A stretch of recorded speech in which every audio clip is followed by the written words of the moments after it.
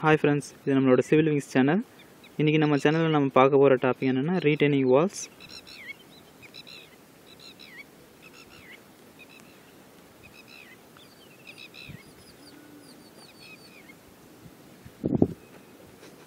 First, we retaining wall is basic.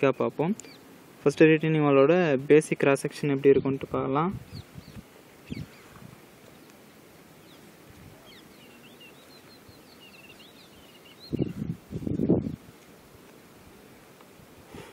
is retaining wall general basic cross section. Now, we will stem and bottom base slab. Okay, now stem top thickness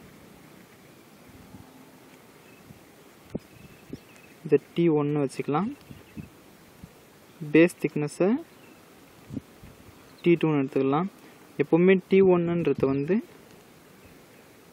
T2 விட சின்னதா தான் இருக்கும். இதுக்கு reason என்னன்னு இப்ப பார்க்கலாம். இப்போ எர்த்தோட ஜெனரலா சாயில் ஸ்ட்ரக்சரை நம்ம எடுத்து பார்த்தோம்னா எப்பவுமே சாயிலோட டாப் லெவல்ல சாயிலோட பிரஷர் வந்து 0 இல்லனா மினிமம் இருக்கும். அது 0னா எக்ஸாம்பிளுக்கு 0 நியூட்டன் per mm ஸ்கொயர் எடுத்துக்கலாம். அதுவே சாயில் லேயர் கீழே போக போக இந்த சாயிலோட பிரஷர் வந்து அதிகமாயிட்டே இருக்கும். இப்போ ஒரு பர்టిక్యులர் சம் டெப்த் h1 டெப்த்துக்கு வந்துட்டு பார்த்தோம்னா அந்த இடத்துல சாயிலோட பிரஷர் வந்து 10 நியூட்டன் per mm ஸ்கொயர்னு இருக்கும். அது h2 டெப்த்துக்கு வந்து பார்த்தோம்னா அதுவே 26 எக்ஸாம்பிளுக்கு சொல்லியிருக்கேன் 26 நியூட்டன் per mm ஸ்கொயர்னு இருக்கும். அது h3 டெப்த்துக்கு வந்து பார்த்தோம்னா சாயிலோட பிரஷர் வந்து 58 60 100 நம்ம டெப்த் அதிகமாக என்ன ஆகிட்டு இருக்கோம்னா சாயிலோட பிரஷர் வந்து இன்க்ரீஸ் ஆகிட்டே இருக்கும். அதனால தான் அதை ரெசிஸ்ட் பண்ணுறதுக்காக தான் ரீடைனிங் வாலோட டாப் திக்னஸை விட பாட்டம் நமக்கு டெப்த் அதிகமாக ரீடைனிங் வாலோட திக்னஸும் அதிகமாகிட்டே இருக்குது. அதான் ரீசன்.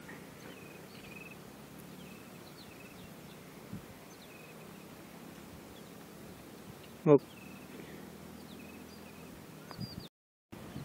ஃப்ரெண்ட்ஸ், இப்போ நம்ம ரீடைனிங் வாலோட பர்பஸ் என்னன்ட்டு பார்க்கலாம். ரீடைனிங் வாலை நம்ம மேஜராக கன்ஸ்ட்ரக்ட் பண்ணுறதுக்கான பர்பஸ் என்னென்னா அது ஆக்சுவலி பேர்லேயே இருக்குது.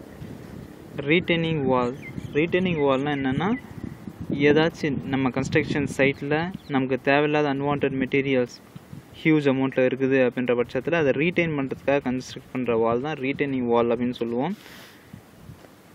அதாவது to retain the unwanted materials in a construction region. Example வந்து மவுண்டன் ஸ்லைடிங் சாயில்ஸ் அப்புறம் வாட்டர் பாடிஸ். இப்போ இதுக்கு எக்ஸாம்பிள் சிம்பிளாக சொல்லணும்னா இப்போ ஏரி இல்லைனா குளம்லாம் இருக்குல்ல நமக்கு தெரியும்ல. இது எர்த் சர்ஃபேஸ், ஏரி இல்லைனா குளம், இது எர்த் சர்ஃபேஸ்னு வச்சுக்கலாம்.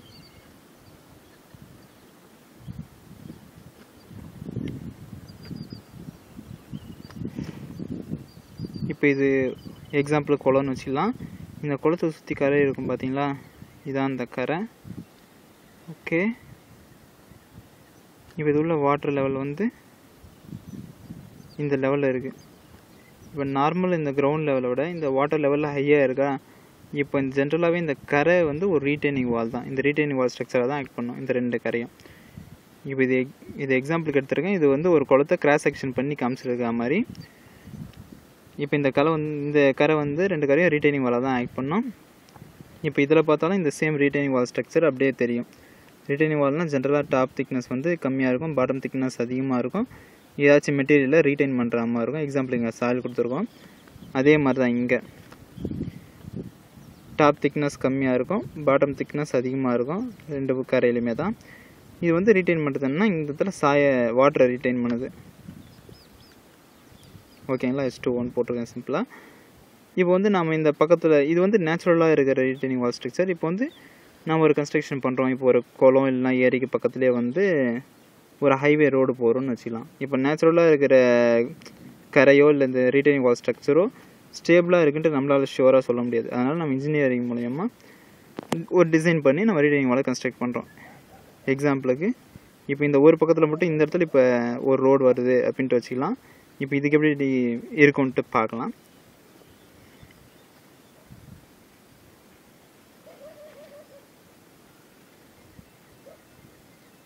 இது நார்மலாக எக்ஸிஸ்டிங்காக இருக்கிற குளத்தோட கரை, அதான் ரீட்டைனிங் வால் சொன்னது. இப்போ இந்த இடத்துல என்ன ஆகும்னா ஸ்ட்ரக்சர் பேஸ் ஸ்லாபுக்கு மேலே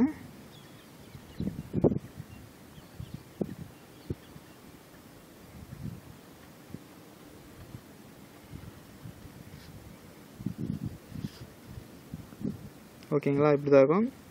இப்படி ரீட்டைனிங் வாலை கன்ஸ்ட்ரக்ட் பண்ணுவோம். இப்போ இந்த இடத்துல வாட்டர் பாடி இருக்கும்.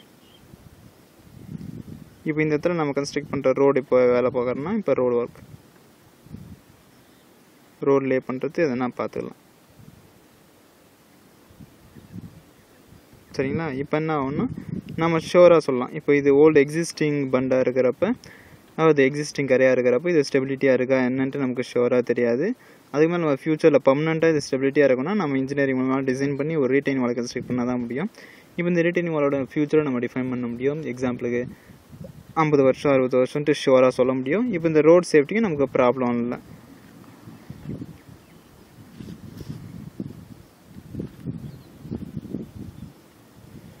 அது இப்போ புரிஞ்சிருக்குன்னு நினைக்கிறேன். ரீட்டைனிங் வாலை நம்ம எது கன்ஸ்ட்ரக்ட் பண்ணுறோன்னா வேறு 2 லெவலில், இப்போ வாட்டர் லெவலும் இந்த ரோடு லெவலும் பார்த்தீங்கன்னா வேறு லெவல். இது வந்து H1 ஹைட்டில் இருக்குன்னு வச்சுக்கலாம். வாட்டர் லெவல் H1 ஹைட்டு, ஆனால் ரோடோட லெவல் வந்து இதான் நார்மல் கிரவுண்டில், அதாவது நார்மல் கிரவுண்ட் லெவல் வந்து H0ன்னு வச்சுக்கலாம். ஆக்சுவலி இங்கேயும் H0 தான் இருந்துருக்கணும். ஆனால் இந்த இடத்துல வந்து வாட்டரோட லெவல் இன்க்ரீஸ் ஆகிருக்குது. இது வேறு லெவல், இது வேறு லெவல். அதாவது RL நம்ம சர்வேயில் பார்த்துருப்போம்ல, RL வேறு இருக்குது. இப்போ எக்ஸாம்பிளுக்கு இதோட RL என்னன்னா RL வந்து 100 மீட்டர்னு வச்சுப்போம். ஆனால் இந்த வாட்டரோட RL வந்து என்ன இருக்குன்னா